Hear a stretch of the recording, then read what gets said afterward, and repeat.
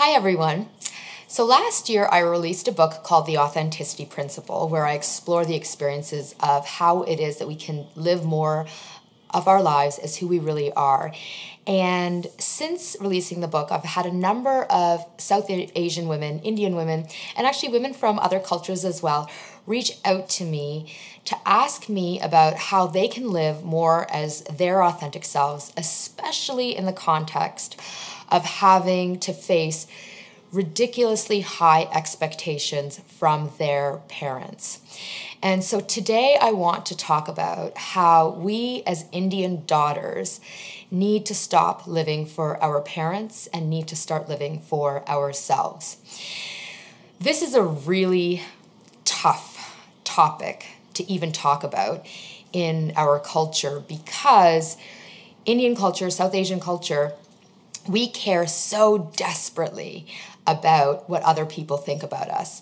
And in fact, when I say we, our parents in particular, we come from what's called a group-focused culture where there's a high commitment to saving face. And I can't even tell you how many times growing up my parents would say something to the effect of, what will society think? Like if I had $1 for every time they said that, I'd be rich right now. And in the context of living in this saving face, highly group-focused culture, it's been really hard for us to talk openly about the lived experience of what it's actually like to be a woman, to be a daughter, to experience oppressive parenting, or to experience violence, abuse, mental health issues, addiction, and more within our society. We don't talk about the truth and the realities. We talk a lot about the good stuff, and we should. We should celebrate our culture, but we should also be able to talk about the challenges, and we don't. So I'd like to be able to do a little bit of that today. But I should also note, for me on a personal level, and I think this is true for a lot of us, one of the other reasons we don't actually speak truth to power in terms of how it can be really hard to be an Indian daughter at times is because, frankly, of the biases that come our way from dominant society about our culture. In other words, because of forms of power, privilege, and supremacy in society that we are already marginalized by, it's really hard for us to say, yeah, do you know what? As a woman in Indian culture, it can be really hard because at times it is oppressive. Because if we say this, it feeds into existing biases that, frankly, we are an oppressed, marginalized group of women in a highly misogynist community. Basically, it affirms aspects of white supremacy. And so for that reason, I haven't, up until now, really been comfortable speaking about this because I've worried that if I talk about and validate, yes, there are aspects of our culture that are actually quite oppressive, well, it feeds into the biases and the racism and the oppression and the white supremacy we experience. But I am going to put all of that aside today and have the courage to speak boldly on this, even though it's going to be really uncomfortable for me to do it. And I'm sure for Indian parents who watch this video, they're going to be like, WTF, did she really just go there? I'm going to do it. Here's my main message. When we, and let me take a step back quickly. Sometimes people say, well, isn't this the same? Isn't this true for Indian men as well? Yes, it is. What I'm about to say does apply to Indian men, but it is so much more pronounced for women because of the misogyny, sexism that we experience in society and in Indian culture on a whole. So my main message today is this, that when we as Indian daughters give our time and energy to meeting the expectations that are ridiculously high of what our parents have for us as it relates to the kind of work we do, who we be friends with, how we speak, what we wear, who we love, who we marry, when we get married, who we can befriend, where we should live, how we should parent, and more. When we put our time and energy towards that, and in order to meet our parents' high expectations of us, expectations that actually don't connect and accord with how we really want to live our lives, we take away time and energy from doing our own self-work, from cultivating self-love, and from living as our authentic selves. And in doing so, we prevent ourselves from embracing who we are. But more importantly, because we're not cultivating self-love and because we're not able to heal our woundedness and our insecurities and whatever else we have happening, it prevents us from being our best. And by not being our best, we don't attract the best love into our lives.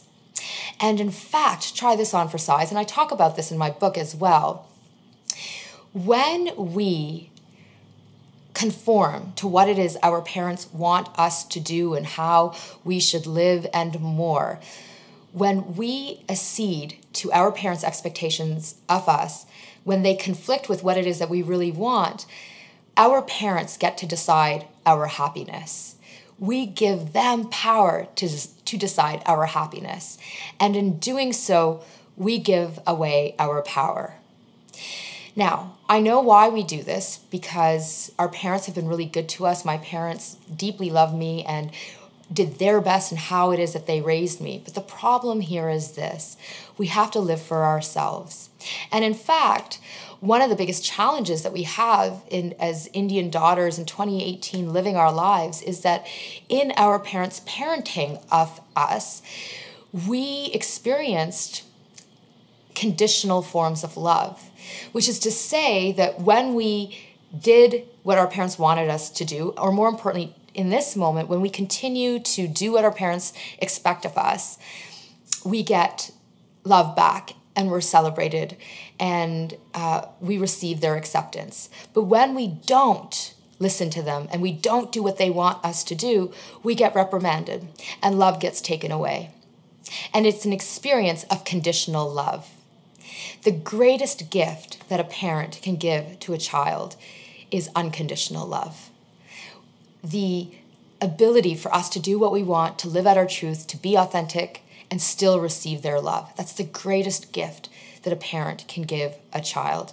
But a lot of us, because of Indian culture, because of the way our parents parented, we didn't get that. And we now have a lot of woundedness and hurt and pain about who we are. So after today, what I want for you as an Indian daughter, or if as an Indian son, or whoever you are who's watching, I'd really like you to take a step back and think about how it is that you can reclaim your power if you feel the pressure to constantly conform to your parents' high expectations of you that don't accord with how you actually want to live.